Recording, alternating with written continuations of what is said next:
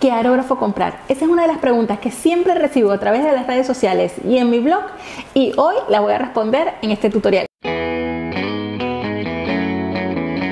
Hola, soy Marielly y bienvenidos a Ponquecitos and Cakes. Hoy vamos a tratar un tema que me encanta, que es la aerografía. ¿Qué es la aerografía?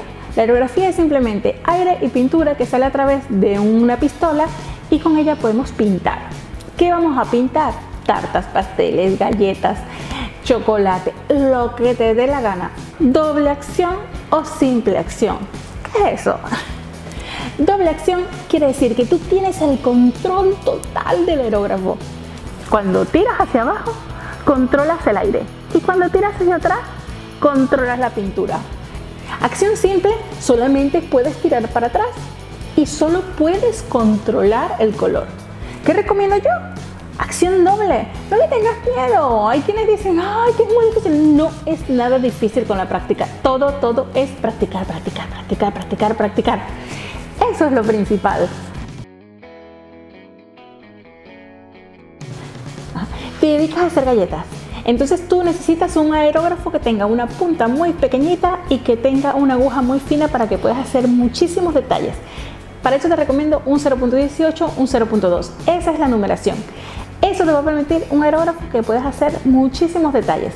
Ahora vamos a suponer que necesitas un aerógrafo para pintar todo terreno, como yo, que pinto rostros, que pinto tartas 3D, que utilizo para todo. Pues un 0.3, que es uno intermedio. Un 0.3 va ideal para hacer todo lo que va relacionado con el sugar craft o con icing sugar, pero para pintar detalles un poco más grandes. Si vas a utilizar plateado y dorado o te gusta pintar sobre chocolate, entonces necesitas un 0.4 en adelante. El 0.4 te va a permitir, al tener un orificio más grande y una aguja más gruesa, te va a permitir pintar con cacao, que es la base de la pintura de chocolate, o con los pigmentos de plateado y dorado, que por lo general obstruyen un aerógrafo si es más pequeño. La verdad es simplemente que en la parte superior está la copa. Succión, que tiene un cacharrito, que es donde está la pintura. Todo depende del uso que le vayas a dar. Si tienes un 0.5 porque vas a fondear muchísimo, pues definitivamente succión, para que no tengas que estar llenando constantemente de pintura. ¿Qué marca comprar?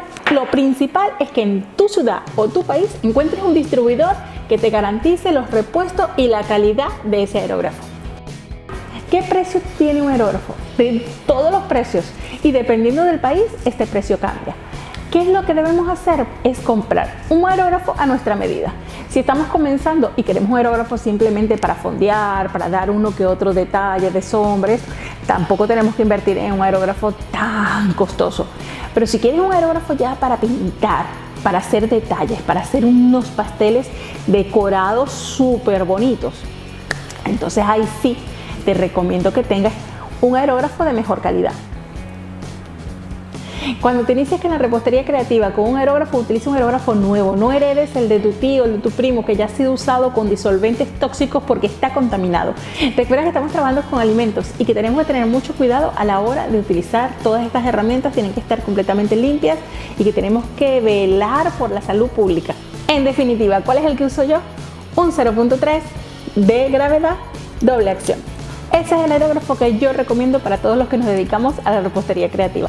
Nos vemos dentro de nada con otra video receta, y si te gustó, recuerda dedito arriba y seguirme a través de las redes sociales Facebook, Twitter, Instagram y en el blog de Ponquecitos and Cakes, donde encontrarás las fechas de mis próximos cursos en diferentes partes del mundo de repostería creativa, donde estaré diseñando tartas 3D y aerografía. Nos vemos dentro de nada. Chao.